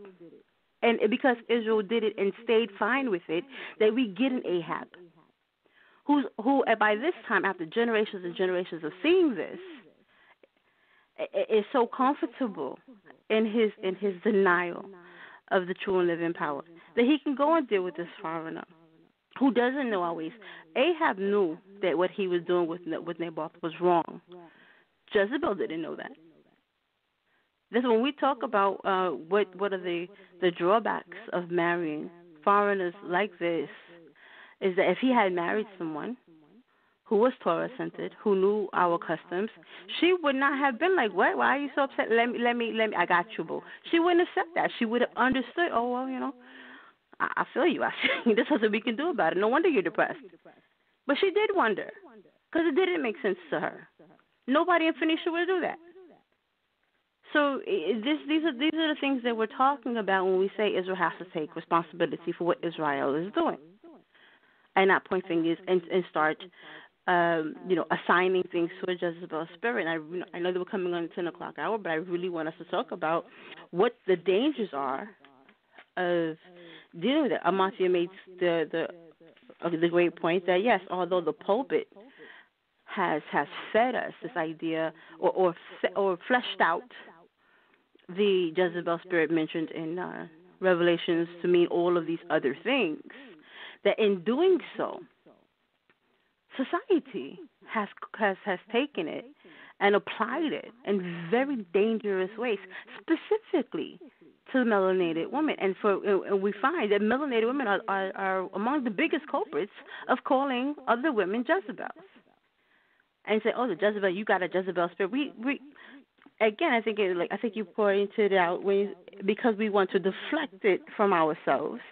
No woman wants to be called a Jezebel. It's one of the most powerful things in the arsenal to call a woman Jezebel. The brothers have Eve. You're supposed to be insulted if they call you Eve. You should be insulted when they call you this foreigner, Jezebel. Most Israelites that I know, the women are like, Jezebel is a foreigner. I don't know where you're going with that. But there's still a lot of melanated women who think that this Jezebel spirit, this Jezebel insult carries a power that doesn't reflect very poorly on them. It's the fact that it's bad scholarship, and the fact that historically this was meant to demonize and vilify specifically melanated femininity. And to the point that I'm going to just say, because I keep saying I'm going to let other people bring it out. But here's the thing. Because of this Jezebel trope, because of this Jezebel spirit, melanated women have no legal recourse when their bodies are defiled. Because the Jezebel spirit has been assigned to her. Because the spirit spiritually, it remains abstract. And when it's abstract, it doesn't carry the same amount of potency as when you give it a body. So society has given it a body. And that body is yours, melanated woman. And so when we had women who were enslaved women being raped by their European owners, what he would do as the assailant, as the attacker, he was able to create this atmosphere that he was the victim, that she had seduced him, that due to the savage and inherently wickedness of the melanated woman, that he just succumbed to her seduction because she's so salacious and lascivious. And so there's no recourse for raping melanated women. Even now, there's articles that will support that when surveying people in general, melanated women do not get viewed as victims in sexual assault. We don't even have to go to surveys. Look even now, we look at popular culture. How many women will defend R. Kelly? She must have wanted it. Right? We see the masculine principle. The first thing we want to do is we blame the feminine principle. We did it with Tyson and Robin Givens. Robin Givens was immediately the seductress. She's a bee. She's this and a third. And so Robin Givens got no sympathy, no compassion, even among women when she was assaulted, because there's still this assumption that melanated women deserve it, that we call it onto ourselves.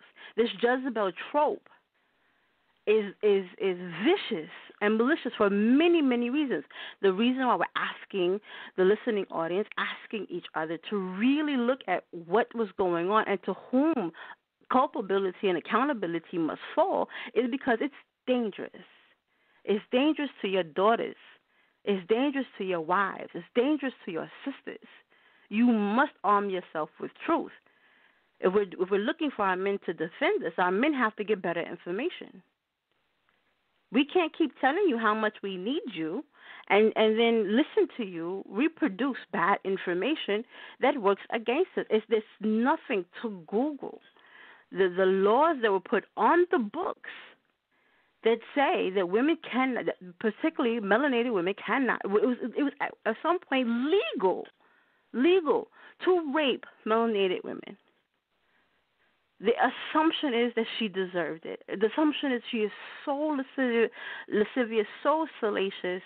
She is the ultimate seductress. There's something dangerous about melanated femininity, melanated sexuality. All of that got attached to Jezebel.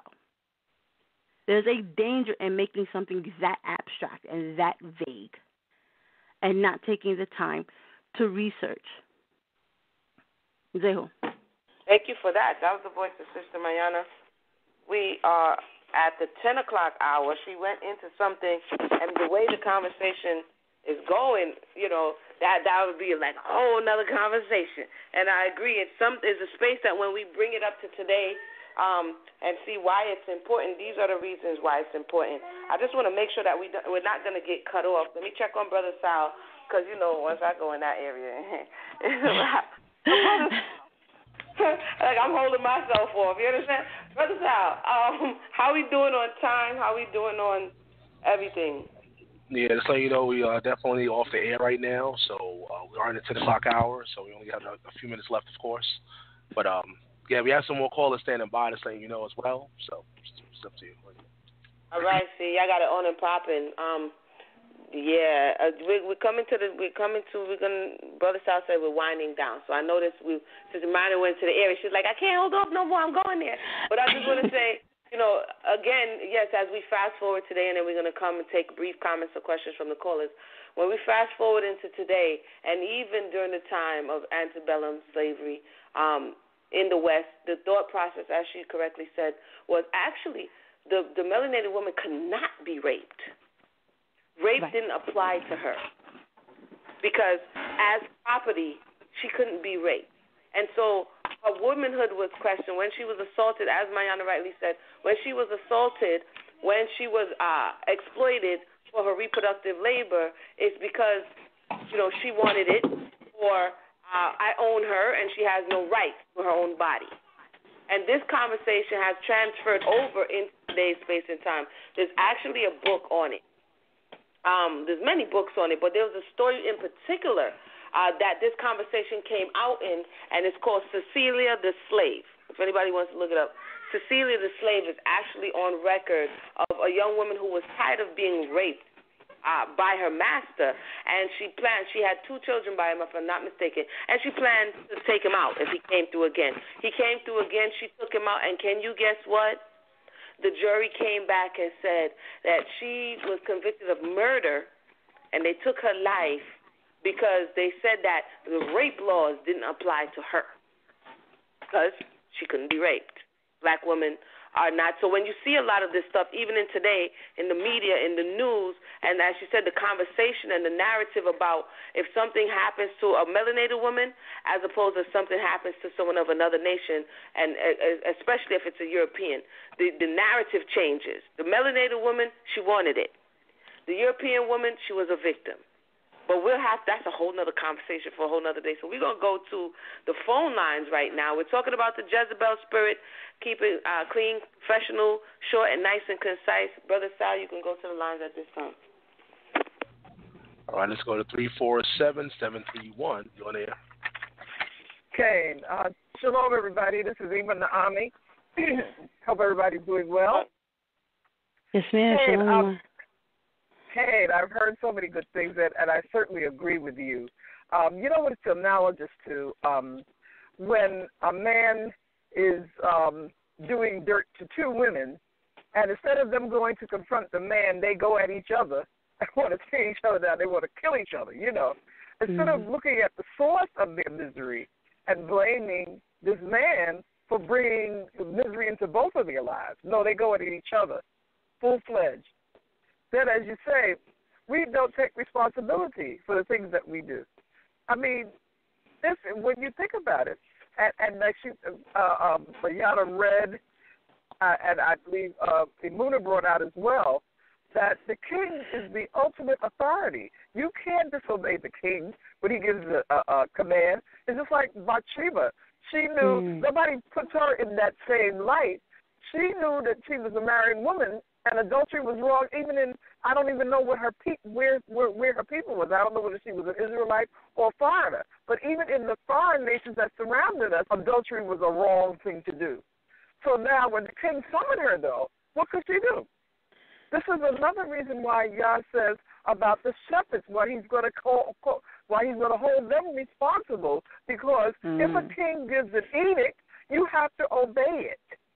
Unless they tell you to do something. This is why, in the case of Daniel and Azariah, Hananiah, and Mishael, or Shadrach, Meshach, and Abednego, why they were looked at as such great men because they defied the king.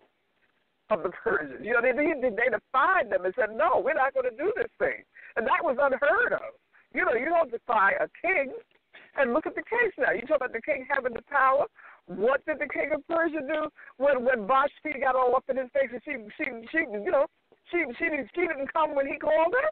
He got rid of that woman, got rid of her right away. You understand? So the king had that power. Ahab had the same power. He brought that foreign woman in there. He knew what she was all about. He went into the nation that Yah told us not to go in. The Sidonians, or as the Greeks would call them, the Phoenicians, were people that Yah told us not to go into, and he went into anyway. And he had a history of it, because when you think about the fact that Simeonite brother went into Cosby, who was of the same people, in front of the people in the wilderness, you understand what I'm saying? It was the same kind of situation. He had a very bad, Pincus the priest got his everlasting covenant for having done this guy in, for doing the very same thing, a foreign woman. So yes, of course, she influenced him. We understand that, but it wasn't her spirit. It wasn't that person can pick up a Jezebel spirit. Anybody who introduces those things to Israel can have the same kind of spirit, not naturally attributed to Jezebel. But what we're missing here is that Ahab was the evil one. He went against the rules of the Most High. We can say that Jezebel didn't even know them because she comes from a foreign people.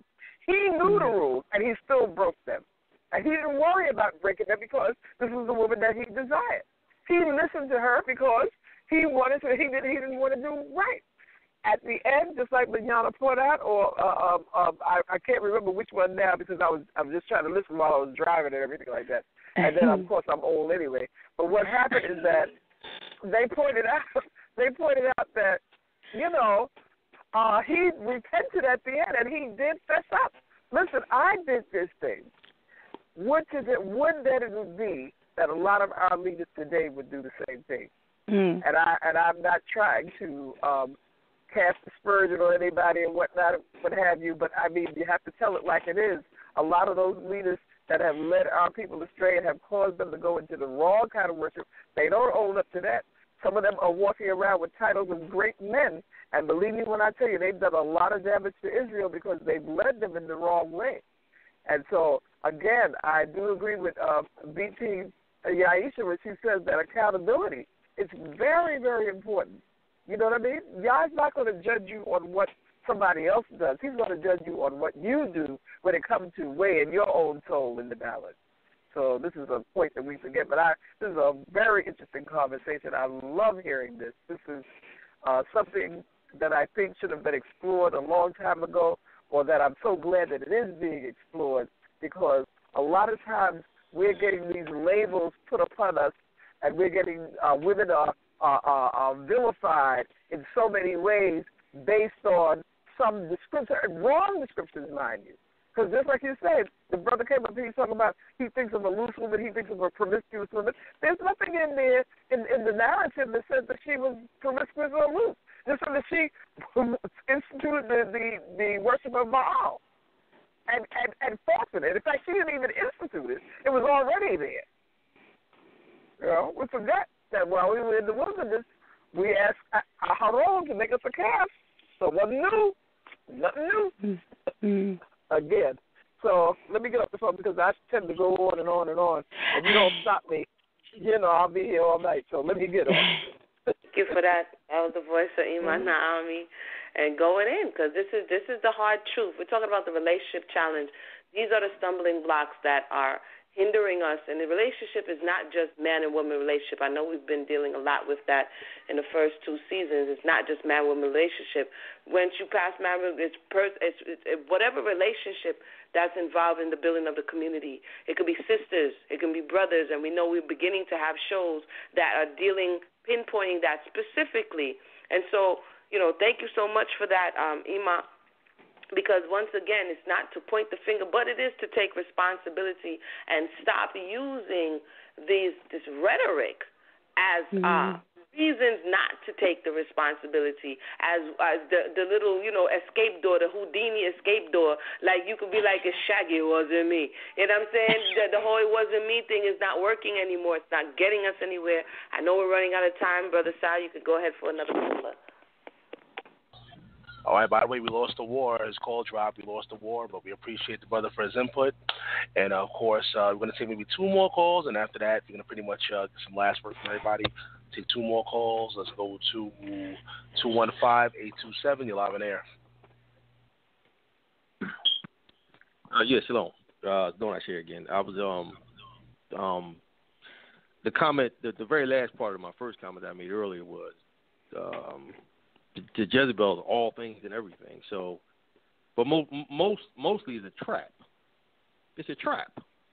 So you can use your creative mind to figure out all different types of traps that are out there. So it was mentioned about, can a man be a Jezebel? Well, yeah, he can. Because it's almost like, I forget the word to use, but it's like you can trap yourself. Like you can run from yourself, but you're not gonna get far. You can wear out 1,000 pairs of track shoes, but the bottom line is, like it was mentioned earlier, if you don't make that change or that adjustment, then you're basically always going to be falling to this trap. So it's like having a predisposition to do evil in the face of the Creator. So with all the different traps that are out there, take your pick. The straight and narrow, which is the law and the Torah, is the only way to escape it.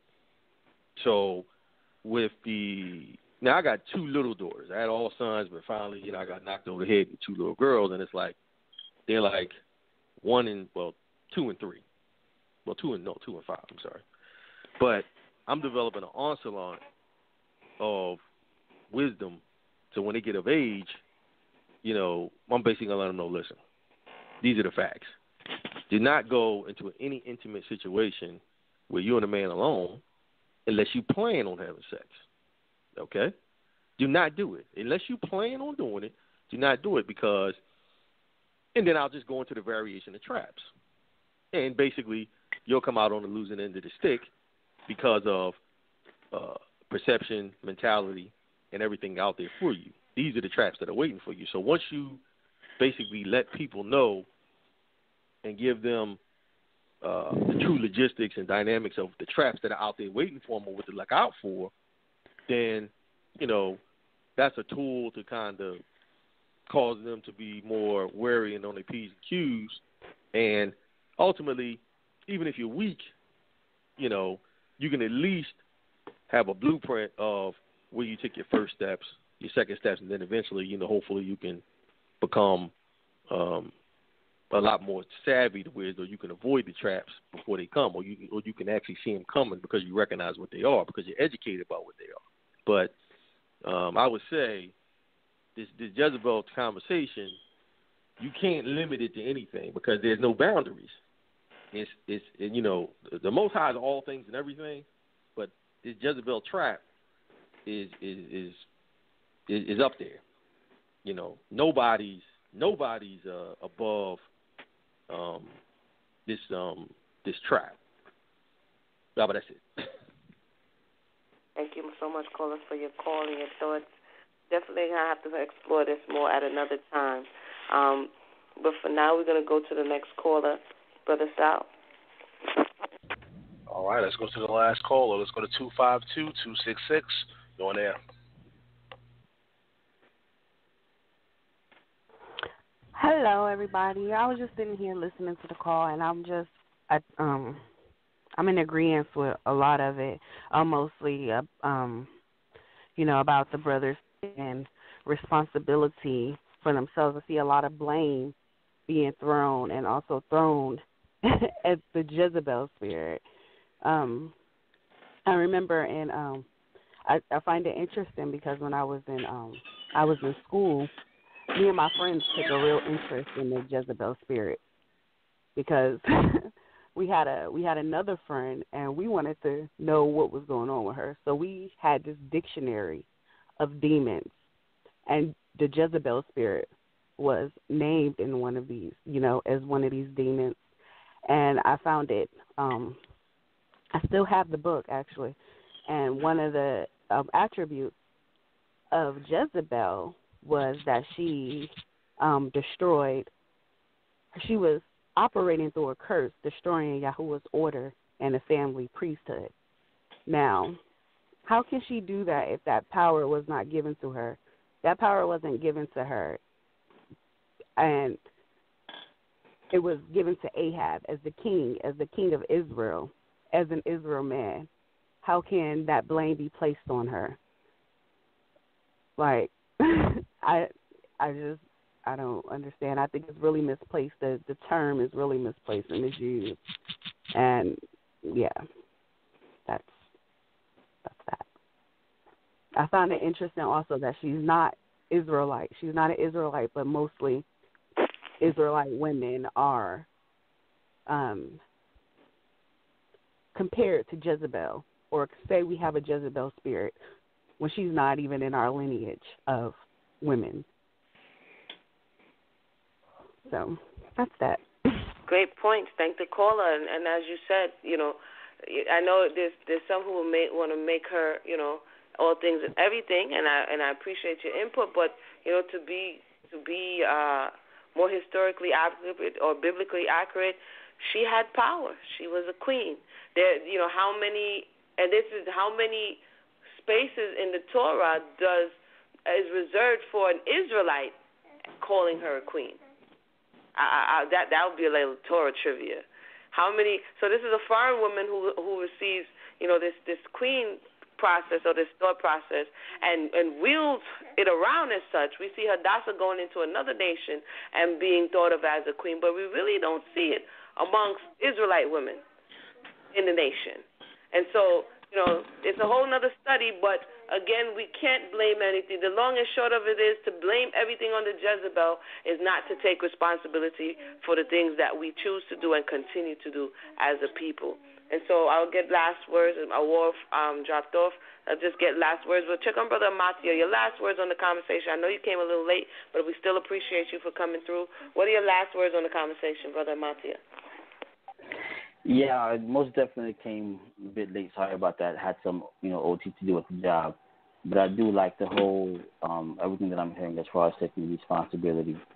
And I think that is the first step in rebuilding the black family. If anybody knows me, they know that that's one of the things that I like to trumpet a lot, is to say that, we won't get anywhere until we fix the home, or the dynamic as far as what makes a home, to get together and to make sure that fathers are fathers, mothers are mothers, and children are children. And once we start to do that and put our aim on that, then everything else will fall into place, especially if we keep the Most High first. So with that, I'll just leave it there. But thank you. Thank you for that, Brother Amatia. See, he coming through, doing overtime at the job, still coming through. Thank you so much. Anna, what are your last words? I know you wanted to go in another direction. We might have to pick it up on the other side. What are your last words? I guess most we covered was biblical Jezebel. What are your last words, last thoughts on the conversation? Well, keeping it on the historical Jezebel, I think that we need to, again, be historically honest about her participation, her part in what went on in the 9th century BCE, and kind of just keep it there. Before there was a Jezebel, there was this kind of rebellion. Before there was a Jezebel, Israel had already, on several occasions, all throughout the Torah, even before we talk about the kings, this rebellion against the Most High, the rejection of the Most High, the refusal to do what we need to do, and this deep-seated desire to search out other things. And so, because, like you said before, because Jezebel has become comfortable and convenient, we keep using this name, and the fact is that this was a thing before she was a thing. And I think that this Jezebel idea has to be retired because it comes with so much baggage, and we need to look at these other things. The reason I was bringing it into contemporary times and trying to show you or show the audience how it affected slavery, the fact that this slavery became eroticized in that way. First among, they thought that white slaves were considered erotic and beautiful. The History of White People is a great book that shows how Europeans began to eroticize the enslaved female body and how that just transfers over to the melanated woman and excluding her from this what's called the cult of true womanhood and the like.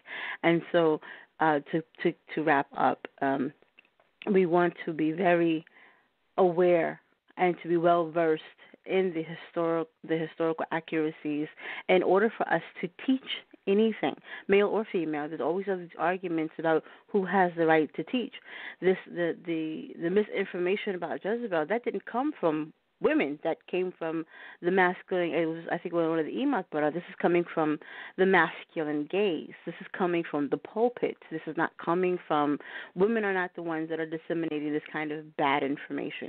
And the idea of the woman made me do it, that has to be retired, and we have to take personal accountability. The men love authority, but we're not hearing a lot of accountability, and we need both. And they will.